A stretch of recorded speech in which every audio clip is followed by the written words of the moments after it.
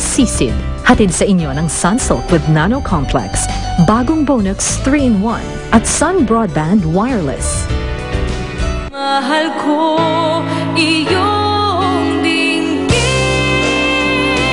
di na muling. Eden, bayad ka na ha. Sumama ka na kay Mr. Season. Ipapahatid ka na lang niya pagkatapos ng trabaho mo. I loved your performance earlier. I'm sure you'll do better later. Nalinis mo na nga yung pangalan ng anak natin. Pati pagdududa niya. Nasolusyonan mo pa. Eto pa. Nagawan mo pa ng istorya si Eden, ha? O palang ata ang una kong dinala dito na nagsilbi sa akin kahit hindi ko hinihingi. Baka sana magalit sa akin kung pinakilaman ko ang kusina mo, Mr. Season. Huwag mo lang kung pagnanakawan, lolokohin o tatraidorin. Sig, sa totoo niyan, tumawag si Eden sa akin kaninang umaga. Ano sabi niya? Wala ka na raw karapatan kung nasan siya at saka wala ka na raw pakialam sa buhay niya. Nakita ko kayo ni Vladimir sa lahat ng ayaw. Yung ginagago ako, tinatraidor ako. Naman, wala akong ginagawang masama. Naman, nagkakataon mo ako. Wala akong pinagkakatiwala. Naman, mali ang iniisip mo. Ano akala mo sa akin, tanga? Walang pwedeng manliit. Naman! Naman! Tulong! Ben! Ano nangyari mo? Dali natin si Sir sa hospital! Ramon!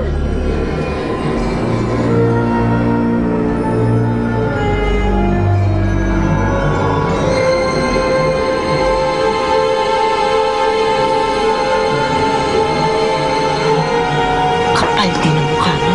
Ikaw ang pumatay sa nanay ko. Galit lang sa akin si Eden. Isa pa, wala kayong pruweba na ako pumatay kay Aling Alicia. Sa korte mo na lang sabihin yan, sir. Babalik na ako sa Maynila bukas na bukas din. Wala na siguro akong dahilan para magstay dito sa isla. Siguro hindi na rin ako babalik dito kayo. Saan kayo pupunta? I-report kong missing si Eden. Nagsasayang ka lang ng panahon. Tingin niyo, mapipigilan niyo ako ng ganun-ganun lang? Bakit ayaw niyo ba sabihin yung totoo? Ano ba kinalaman niyo dito? Ikaw yung pumatay sa nanay ni Eden. Mapapatay kita! Tama na! Ayun ka! Sabihin mo kung nasaan asawa ko! Eh, sumama na sa ibang lalaki, asawa mo. Tarantado ka! Wala ka na raw karapatan kung nasan siya at saka wala ka na raw pakialam sa buhay niya. Ang tanga-tanga ko! Ang tanga-tanga ko!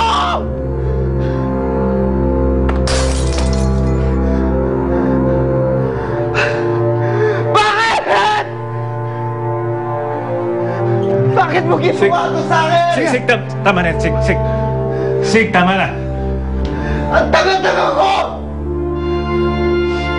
Pinagbintangan niya ako pumatay! Pinagbintangan niya ako mamamatay tao na lahat! Pero ano? Nalaman ko na mawala siya! Nalaman ko na mawala siya!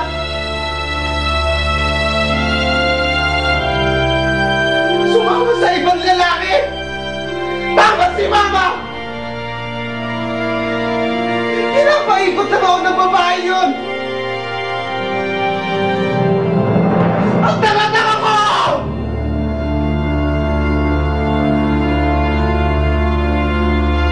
Bakit mo ginawa ito sa akin? Sig! Ano ba yan?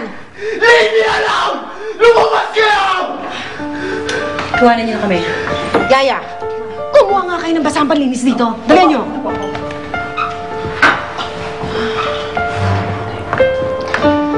Ano? Tama na yun.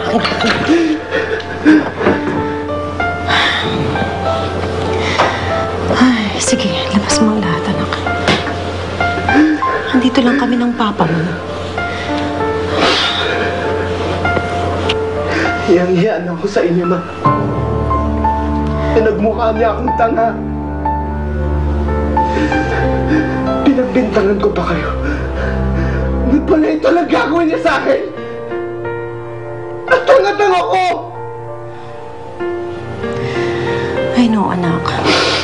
Pero naiintindihan ka namin ng papa mo. Alam mo, hindi magtatagal. Maayos din to. Kalimutan mo na yung Eden na yan.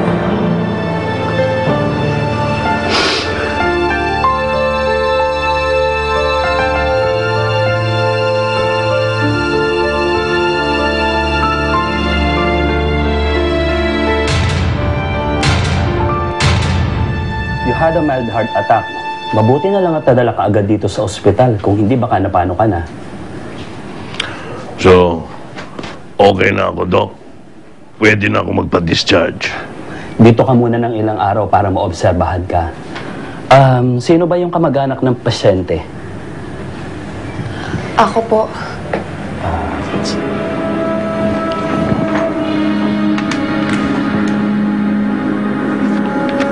Pakibili na rin ito sa labas kasi wala nang stock ang pharmacy sa baba.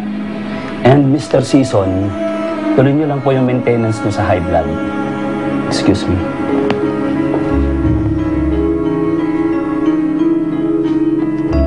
Kumuha ka ng pera sa wallet ko para mabili mo na yan.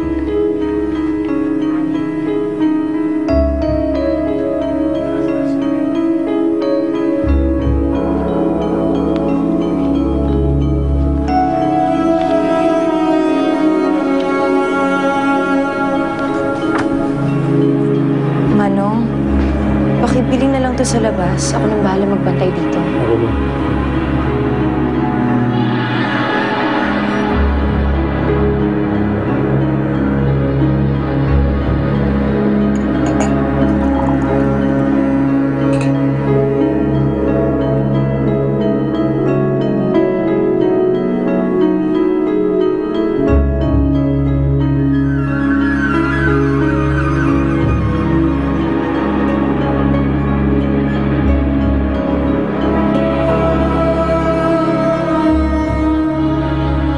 Kuya, sigurado ka okay ka lang? Pabalik ka sa company ni Tita Presi? I have to keep myself busy. Baka mabaliw ako dito sa kakaisip. Tsaka ikaw yung nagsabi, kailangan ko mag-move on, di ba? Alam ko, kuya. Hanggang ngayon, sa kabila ng lahat, nag-aalala ka pa rin kay Eden. Gusto mo, makibalita ako kay Gina tungkol kay Eden. Kahit kailan, ayoko siyang pag-usapan, Sam. Sorry, kuya. Ngayon, kung interesado ka magko-connection kina Gina, bahala ka. Pero labas na ako dun.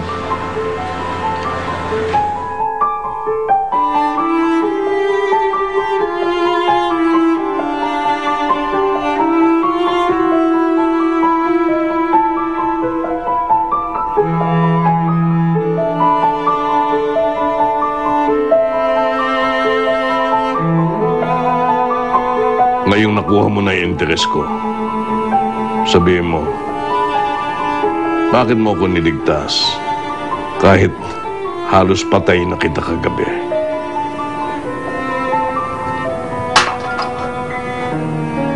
Dahil kailangan kita. Kailangan ko ng tulong mo. Para saan? Para makapaghiganti ako sa mga taong umagrabyado sa akin.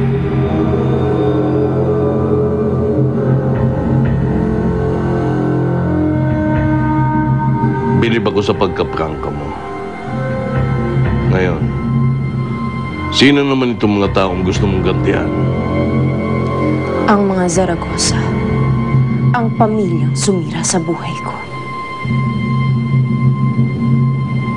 Bakit? Ano ba nangyari sa'yo?